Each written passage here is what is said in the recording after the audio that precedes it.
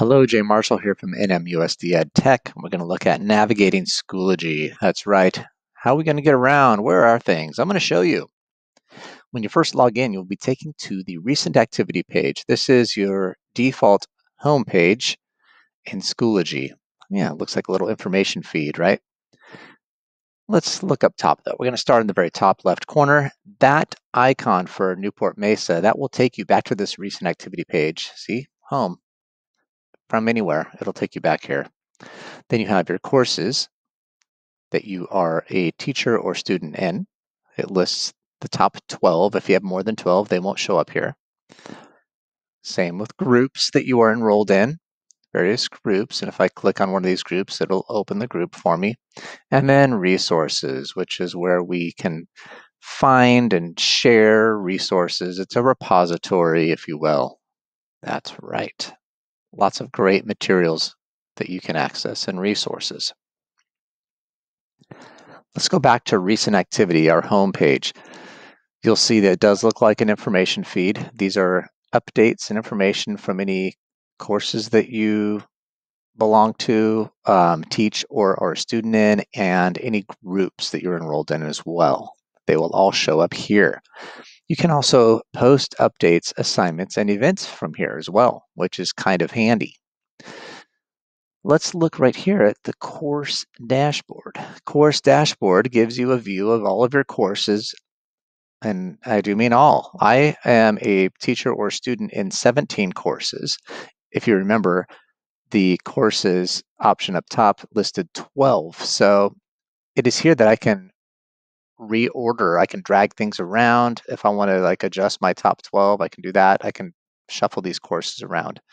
You can also make this your home page, and I'll show you how to do that in a bit. But let's move over to the right-hand side. Off to the right, you'll see on my screen, I have an overdue panel, reminders, and upcoming. I guess we'll start with overdue. Overdue is for students, and this will show any overdue work that they may have. I am a student in a number of classes just to help out and kind of test things, and so this is why I have the overdue section on my homepage. Reminders is going to be items that students have turned in that need to be graded. So this is for you to grade things.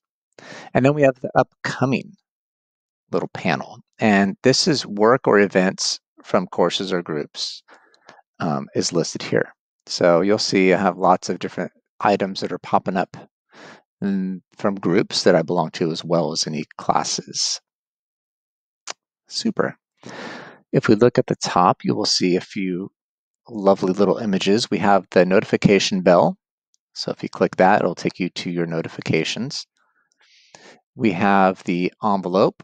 That's your messaging center that allows you to send messages to teachers and students.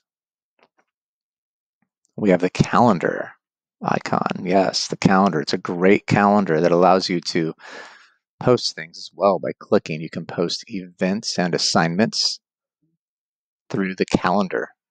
It's pretty awesome, and you can filter out the different calendars that you want to see. You have an app center where you can install some apps.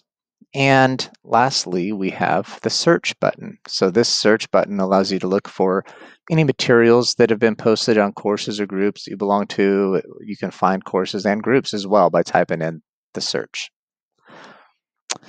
Lastly, if we go up to the top right corner, you can select your name and go to settings. It is here that you can, first of all, scroll down and make that change. You can set your homepage to the course dashboard if you like. I personally like the recent activity page. I like to see what's going on. You also have a notifications tab, so you can adjust the way that Schoology notifies you of any of these items that you see on the left-hand side. Privacy settings, that allows you to kind of lock down some settings from your profile, for example. The transfer history. Transfer history displays the progress of any content that's moved between your courses and resources. So you can see that I've saved some of these materials that were in a course of mine. I've saved them to my resources so I have them for later, which is kind of great. in the recycle bin. This houses any deleted resources and other materials that you may have deleted. And now, if you want to restore them, you just hover over to the right, select the gear icon, and select Restore To. Okay, so let's go back to the recent activity or the home page. At the very bottom, you'll have a blue circle with an S in it. And if I click it, this is a help center. So this is how you can get a little bit of help. And another place to get help is by emailing us at edtech@nmusd.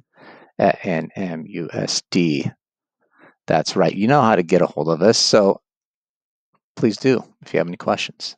Take care.